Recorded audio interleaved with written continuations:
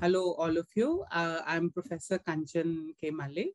I am a professor of communication and a faculty fellow with the UNESCO Chair on Community Media at the University of Hyderabad in Hyderabad, Telangana.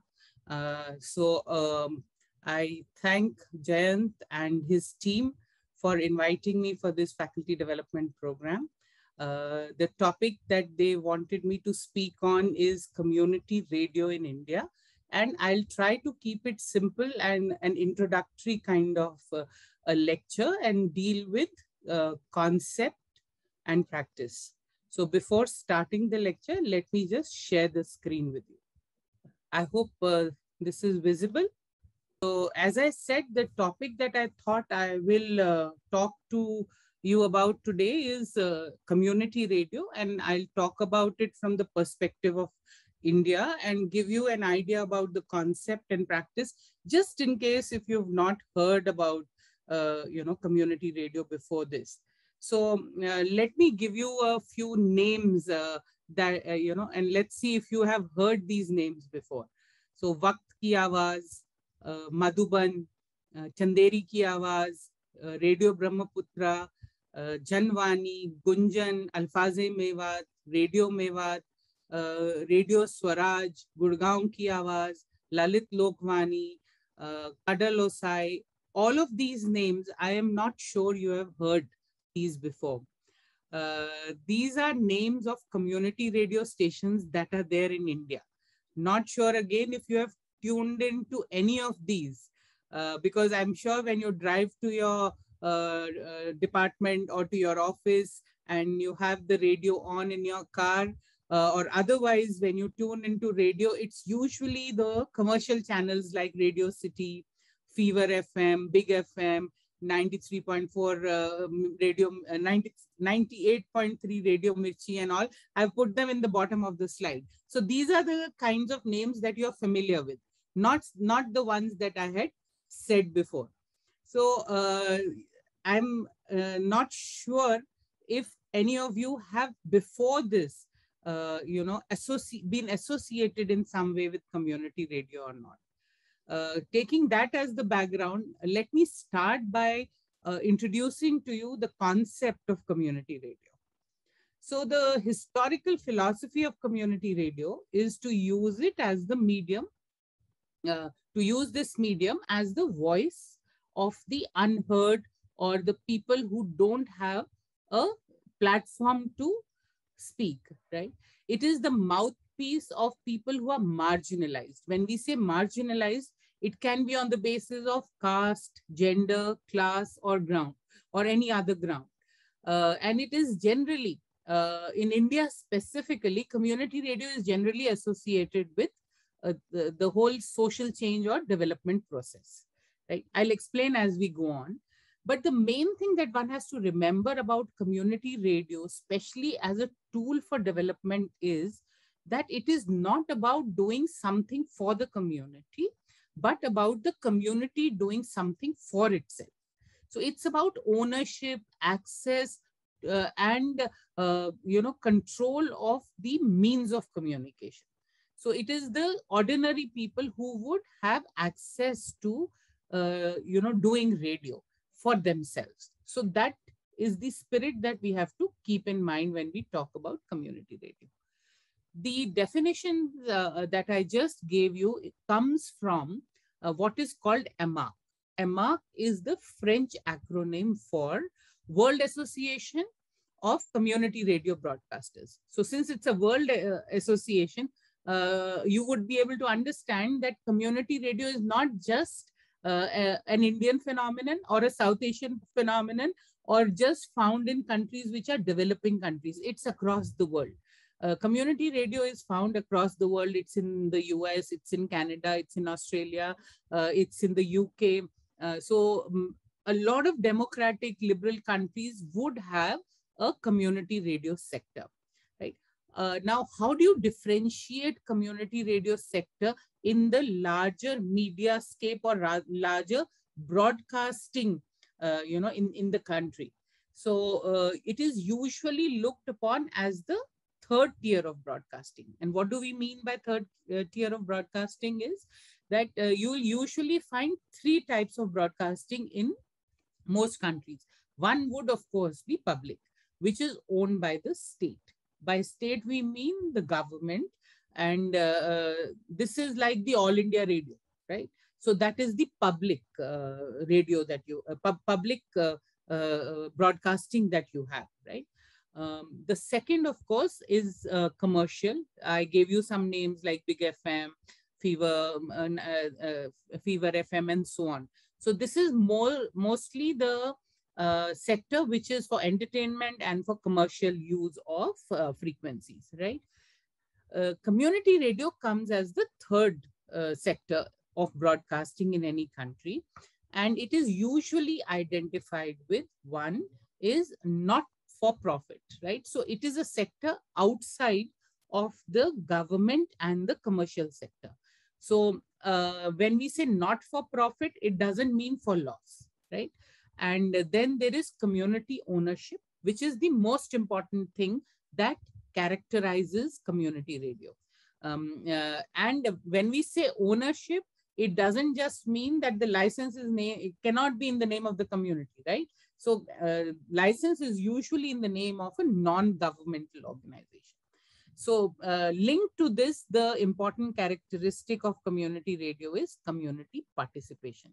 And as you'll see, as I go through my slides, community participation is the thing which will be coming up as the most important thing as far as community radio is concerned. So let me give you this definition, which looks like there's a lot of text there, but let me break it down for you. And as I break it down, you'll easily be able to understand the different characteristics of community radio, right? And how you'll get an idea how we differentiate it from other kinds of radio. So when radio fosters the participation of the citizens and defends their interests, when it reflects the tastes of the majority. And when we say majority here, what we are trying to emphasize is that the other media is in the hands of a few people. The rest of the people, the ordinary citizens, who are the majority, their voices don't usually get heard on media. So this particular medium reflects the tastes of this larger, majority. And of course, this majority, of course, has diversity within it, which is also important, right? When it truly informs, when it helps resolve 1001 problems of daily life. So it is not just about entertainment or about, propaganda. It is about looking at day-to-day problems of life, right? And then when all ideas are debated in its programs and all opinions are respected. So there is no idea which cannot be discussed, right? So there is no one way of talking that we have there. Different ideas are and opinions are respected, right? So cultural diversity is stimulated over commercial homogeneity. This will become more clear, but suffice it to say now that community radio is a very big cultural resource for any community. When women are the main players, they are not just there for glamour. They are there because their opinion and their intellect also matters, right? Then when no type of dictatorship is tolerated. So there is editorial independence. And when everyone's word fly without discrimination or censorship, that is community radio. So one feeling that you will get out of this definition is that it is a very democratic medium. We call community radio as the basis for media democracy, right? So you must be wondering why we are talking about radio when now you have social media, when you have television, when you have such advanced technology, right? So we talk about radio because it is an affordable medium in terms of production, management, as well as reception. So you can receive your radio on even the mobile phone, right? It can reach communities at the end of the development road. So places where there's no electricity also, you can tune into radio, right? So it reaches, as they say, the last mile, or the very end of the development road. So the penetration is quite high as far as radio is concerned, and it is able to reach people who cannot read or write also. And it is appropriate for cultures dominated by orality. By this we mean that, especially in India, you are familiar that things and knowledge are passed on from generation to generation through the word of mouth. So where people are into an oral culture, radio is a very familiar medium for them. And then there is widespread ownership and familiarity as far as radio is concerned. You will find in rural areas people carrying radio on their cycles. You will find radio in the kitchens of where they give company to women. So it's basically a medium which is accessible to the ordinary people. Production of radio is not rocket science. Anybody can learn it. So that is why radio is a preferred medium when we talk about access, when we talk about development, when we talk about local culture, right? Why the need for community radio, basically, right? So we usually, when we talk about community radio, we link it to the whole idea of media globalization. And what is media globalization? It is basically, the advancement of technologies has brought, they say that they've brought the world together, right? And as far as media is concerned also, it has become global in nature, right? It is able to take advantage of the advanced technologies, right? So what we say here is that advanced technologies in media somehow, because they are expensive, because they are advanced, they are catering mainly to people who have power, who have money, who have political clout. So what is media globalization doing is it is infringing diversity of information, in the sense that very few people have access to media, and whatever they say is heard by all, but whatever everybody else says may not be heard by them, right? So it has become a medium which is not fulfilling the fundamental right of the affordable access to media. Therefore, the need for an alternative media that will revive civil society. What do we mean by revive civil society? Civil society is the sector which is outside of government and the commercial sector. So it is the sector which keeps a watch on the activities, let us say, of the government, or how it affects common people. Then it keeps an eye also on the on what industry is doing, or whether their policies are pro people or not. So civil society is that group which is outside of this to the state and the market, as we say. So in civil society will be able to take decision about whether or have an opinion about the policies or about what is happening, only if there is right information in the public domain, right? If only few people own the media, then there will be only limited information in the public domain, information which the people who have media think they should provide to people, right? So it may not be the entire truth. So in order to be able to take good decisions, the civil society needs information from diverse sources. And therefore, media should be in the hands of a lot of other people who don't get a chance to talk on big media, right? So that's how we say alternative media is required for civil society to be able to understand what the government or industrial policies what implication the government and industrial policies have for them. So usually putting this whole thing, in a framework, usually we understand community radio from 3 points of view. One is globalization, which I explained just now. Then the other is development, and the third is civil society. So I've touched upon these, but let me explain these to you more in the context of India, right?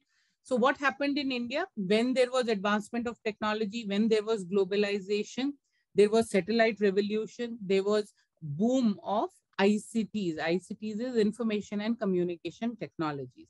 All this because of advancement in technologies or media globalization. Same time, there was also what is called the privatization of media industries. We call this the LPG era. LPG doesn't mean your cooking gas. It means liberalization, privatization, and globalization era. So in that era, there was deregulation of control by the government, right? Which means big companies were able to own media. So people who had a lot of money and power, they are the ones who started controlling the media when it was deregulated by the government. What did it lead to? It led to what we call the, if not monopoly, the oligopoly or oligopolistic control over the terms of public debate. So basically trying to say that only a few organizations will have control of media, and their opinion or their the information they want to give is what will be there in the public in the public sphere, right? So what has happened because of that? There is multiplication of media outlets. So if you look at the channels that you have, you have about 800 channels, television channels, and so many newspapers. You have information flowing, all around you. But if you try to look at all those media, just browse through those media, you will see that there are many channels, but it is the same kind of information that you will find in all those channels. So there is what we call the diminishing plurality of information. Same sources, same kind of formats, same kind of people, talking heads. So, sometimes, if you go from one news channel to the other, you will find even the experts are the same. So there may be multiple channels, but people will not experiment. They will only give you, what is of interest to you. In the sense, it may not be in your interest, but it is of interest to you. So what actually happens is that they are looking for basically TRPs and eyeballs, right? So whatever attracts audiences is given to them, right? So a need is there to have alternative media for bringing about diversity and to revive the development prowess of media. Why are we saying development prowess? This means this is the second entry point for understanding community media. So what happened? And again, I'm talking in the context of India. Post World War II, there was, a lot of nations got independence. And this is the period where all nations that had got their independence started this exercise of nation building. So they were moving towards modernization, right? So mass media were used for information dissemination. We have the theory of diffusion of innovations, where it means if you give people information, they will move from being traditional societies to modern societies. This is called the dominant paradigm of development, where government delivers development to people. It is top down, right? It is very prescriptive. It is very pedagogical. So, if you don't go with what is being, prescribed to you, they say you are a laggard, you are staying behind. So it is this kind of development which was there. In top-down dominant paradigm, there is very little stakeholder involvement in the process of development, right? So the buy-in from the community sometimes is not voluntary. And in that case, this did not turn out to be a sustainable form of government. We are not saying it is wrong. You had green revolution, you had industrialization, but the effects of those did not trickle down to the lowest common denominator, right? So it did not go down to the people at the grassroots. Now, for that, there was a paradigmatic shift in development paradigm. And what we have now is called participatory communication. And this was started through new social movements, non-governmental organizations coming into the coming as actors in the development process. And here, if you are using media, it has to be a media which enhances in some way the participation of the people in the process of development, right? So community media kind of or community radio kind of media is needed in order to garner the support and participation of the people in the development process, right? So this is the second way in which we understand community radio. So what community radio enhances is a participatory approach to communication for development. And what is a participatory approach? These characteristics that I am telling you are also associated with how community radio works. So it is usually people-centric. It will be location-specific. It builds on the local knowledge of the people, right? So it focuses on empowerment and self-reliance. So the processes are non-linear. So it is not top-down, bottom-up. There is horizontal communication. And a lot of the communication for social change strategies or initiatives that are associated with participatory approaches and in which community radio can help, they come out of participatory research, where stakeholders are a part in making decisions, right? So this whole process is about, using media for development and not to be used by media, basically, right? So that is the spirit behind participatory approaches to, the word there is C for D, which essentially means communication for development. These days we say communication for social change, right? So as I was trying to explain, participatory communication for social change has processes which allow people to speak for and about themselves and their issues. It enables individuals, organizations, communities to learn to use media rather than be used by them.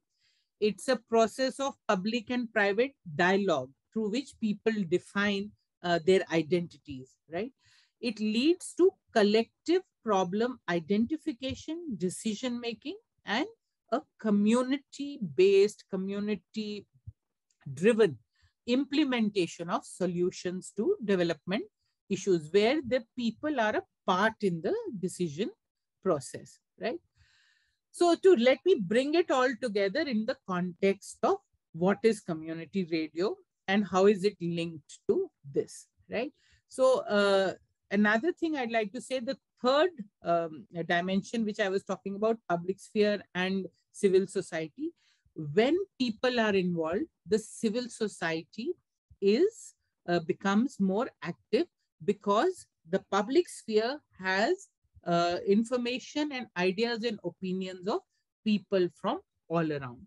So what happens is community media becomes the medium of the civil society, medium of the social movement, and it is a medium in the community, for the community, about the community, and by the community. What it does is it provides rights of access to media to minorities and marginalized groups, people who otherwise may not be heard. It promotes, these can be people who have no background in media also, but they can come and participate in community media. It promotes and protects cultural and linguistic diversity. usually it serves a recognizable community. The community itself is a contested concept, and if there is time, later sometime, I can explain how community itself also can be looked at differently, right? So it also promotes access to training as a step towards media democracy or democratization, right? So ordinary people are trained in media making, right? So it is motivated by community well-being and not commerce. It is usually also volunteer driven and managed and owned by community members. It should be editorially independent of government, commercial, religious institutions, and policy and political parties. Even in the community radio policy, they talk about not having the engagement of political party, not having content related to politics. Again, there are people who argue that all development issues are also political issues. So that is another debate that one can have, right? Moving on, let me tell you the scenario in India. How did community radio come to India? So it all started with a Supreme Court judgment of 1995 by Justice P.B. Sawant, who said airwaves are public property and must be utilized for advancing public good. Now, how is this significant? Because till about this time, broadcasting in India, although we had liberalization, broadcasting in India was owned only by the government. We did not have commercial channels also. It is after this judgment, this is a landmark judgment, after which the government decided to open up the broadcasting sector, right? And it invited the commercial sector. It was giving license to commercial sector to set up community radio stations. There was what is called the auctioning of the frequencies that commercial sector could purchase. So this was the first time that the monopoly, let us say, of the government on broadcasting was broken. However, this was only given to commercial sector. So civil society organizations, non-governmental organizations, development sector said, please also give the radio waves to the civil society, right? So there was advocacy efforts which were asking the government to also open up this sector for the non-governmental organizations, right? So what happened is you have, this is basically the timeline of how it happened. So Supreme Court judgment followed by a Bangalore declaration that asked government to open up the airwaves for the community media sector or the non-governmental sector. Then there was what is called the Pastapur initiative, where again there was a petition which had gone to the government saying the opening of the airwaves should reach its logical conclusion by the sector getting opened also for the civil society. So then we had what were called community radio guidelines, but they were only meant for recognized educational institutions in India. That was that was in 2003. They were called community radio policy for community radio, but it was only for campuses. So the lobbying went on, right? And to cut the whole story short, it was in November 2006 that the cabinet gave approval for expanding the policy and including non-governmental organizations from the entire country to apply for community radio, right? So we must know that even before the 2006 policy came up, a lot of development and organizations and media advocates had started experimenting with community radio. So there was Deccan Development Society, which had a community radio of its own. There was alternative media, AID for, alternative media for, alternative for India development, AID, Kutch Mahila Vikas Sangathan. There was an organization called Voices. What were they doing?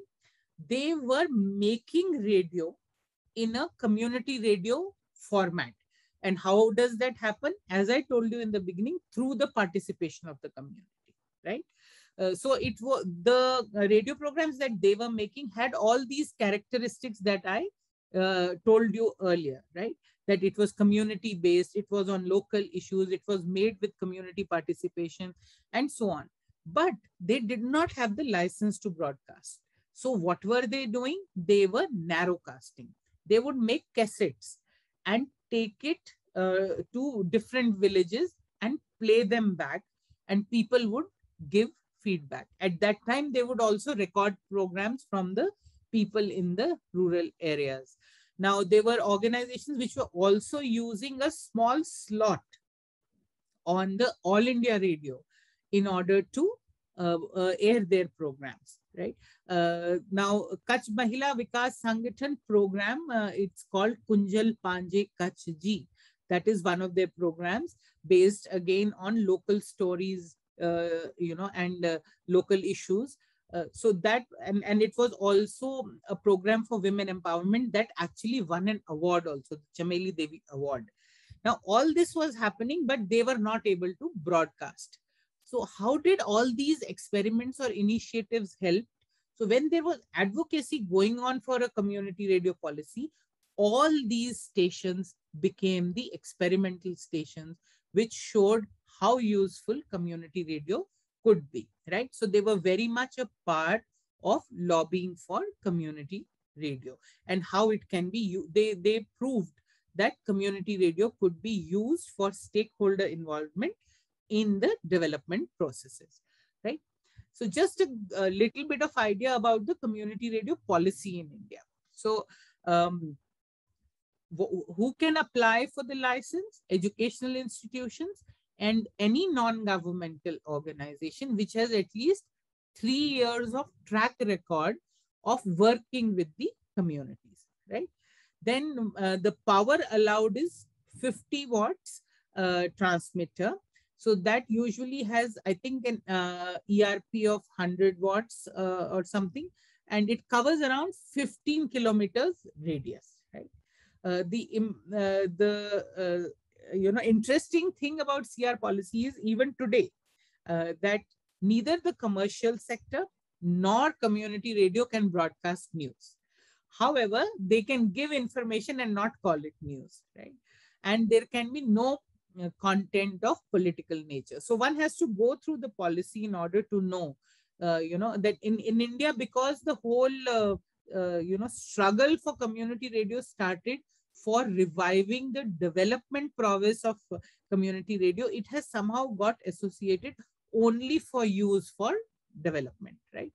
So there is still, efforts that are on to get government to allow news on community radio. What is community radio doing now these days? From 2006, the first community radio in the rural area came about in 2008. That was called Sangam Radio, right? And after that, there was Radio Bundelkhand in the same year. And there are now about 300 community radio stations plus 300 plus community radio stations. I'm including educational radio in this also. Educational means campus community radio stations, right? So about 300 of them. And in the rural areas especially, and community radios that are in remote areas, they are, again, as I had said earlier, a kind of a cultural resource. So they are enhancing what is called the vernacular creativity among the people there, right? So, or they're kind of recognizing the existing vernacular creativity. So local talent, vanishing folklore, forgotten folk songs, disappearing on new music, then dying sports, then any unfamiliar. They are not always making programs in a particular radio format. They will bring in innovative radio formats which are derived from the local culture to have to make programs. So it is not just doing development, it is also promoting the cultural identity of the community in which the community radio is. And we always, as I had said in the beginning, also associate community radio. The famous quote about community radio is that it is 10% about radio making and 90% about the community. So what happens in community radio is that the learning, so it's not top-down information giving. The learning happens by community getting involved in the process of program making. Through program making, they will come to understand a lot of information that they can use, right? So as I was saying, just to give you an idea about community radio in South Asia, India around 300, Bangladesh, the policy came in 2008. It was revised in 2018, and it has about 18 community radio stations as of now. A lot of these radio stations, like some of the radio stations in India also, are for disaster management. And they have proved very useful during cyclones. And in Nepal, the radio stations proved very useful during earthquake, right? So because the community radios has community connect.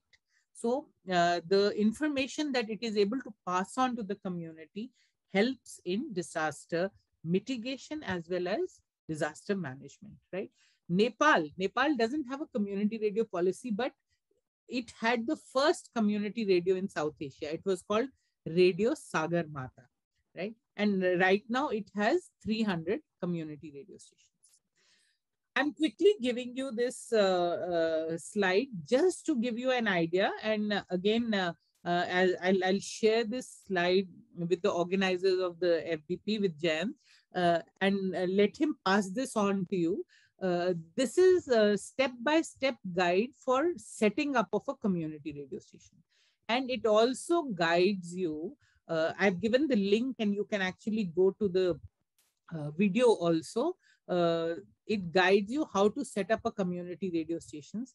And many of you who are from educational institutions, this also gives you the process that you can set up community radio stations in your own university or college or any other educational institution that you come from. So this is basically for that, on the steps that are involved in setting up community radio stations in India. So I'm almost coming to an end, but before I do that, I must, we've said that community radio is used for development, and it takes on a whole lot of campaigns. It takes up a whole lot of issues. But I tend to, be connected a lot with community radio in its efforts that are directed towards women empowerment. So just to give you a brief idea about that, there are many community radio stations in India which are only run by women. It is not that they don't have the support of men, right? But they are women-only community radio stations. We have said that community radio stations are meant to cater to people who do not have, access to media otherwise. So the more marginalized groups. So that is why women are among the marginalized groups.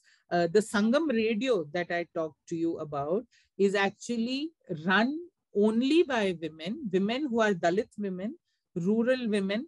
Many of them are not educated, right? So there is triple marginalization of sorts, marginalization on the basis of gender, caste, even class, and education also, right? So it has been seen that, informed by a gender perspective, community radio can facilitate a reversal of this marginalization, because it is a space, it's a discursive space where women can come and talk about their issues. They can participate in civic and public life. It is also a medium where information that women can use is articulated, right? And then it stimulates women's engagement in development. So, as I said earlier, community radio is about bringing people into the fold of uh, gov- uh, of um, uh, of development, in the sense they should participate in the whole process of development, and the development decision making happens from their perspectives. And when we say there, women are an important part of that. So it helps women, in amplifying women's choices. And what we say is that it brings women together, and their solidarity also is forged, right? And they can plan collective action. So it becomes a platform for women to come together and then take action on issues that concern them, right? So a lot of stations are in fact, all community radio stations work on gender, but many of them have taken a Mandeshi Tarang, for example, Gurgaon Ki Awaaz, Rudino Radio. All of the Rudino Radio is in Gujarat, Mandeshi Tarang is in Maharashtra, Gurgaon Ki Awaaz in Haryana. So the Radio Mewat or Alfaze Mewat in Haryana again. So all of these stations are doing a lot of work related to women empowerment, right? Tilonia Radio in Rajasthan. Okay. So I'll wrap this whole presentation by just talking about the role community radio has played during COVID-19, right? Uh, Even the government of India has recognized now that the community radios have played a very important role as far as COVID-19 is concerned. They have said that this was their connect to the communities, the last mile connectivity also to the communities. They were able to connect to communities in a manner which helped in the fight against COVID-19, right? One of the things that really helped to connect with people was the fact that all the programming on community radio is meant to be in local language, right? So it not only, community radio not only revives local language, but it also revives local dialects. So the programming that is made there is always in the language of the people. It is in conversational language of the people, which they can understand. Another way that they helped was, all these big terms that we use during COVID-19, like social distancing, quarantine, then there was quarantine was, in fact, some people were thinking that it is like going to the jail. So many, and the masks, right? The N95 mask, all of these, the community radio stations made the people understand that in the local language, right? So and a lot of information related to COVID-19 was given to people in their local dialect, in their rural style, right? They use folk songs, they use folk radio drama in order to be giving all this information. Community radio stations did a lot of offline work also with the communities because they have a community connect.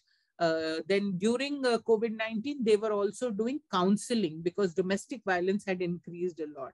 So all of those activities were being done by community radio, and there were reporters who were working from home.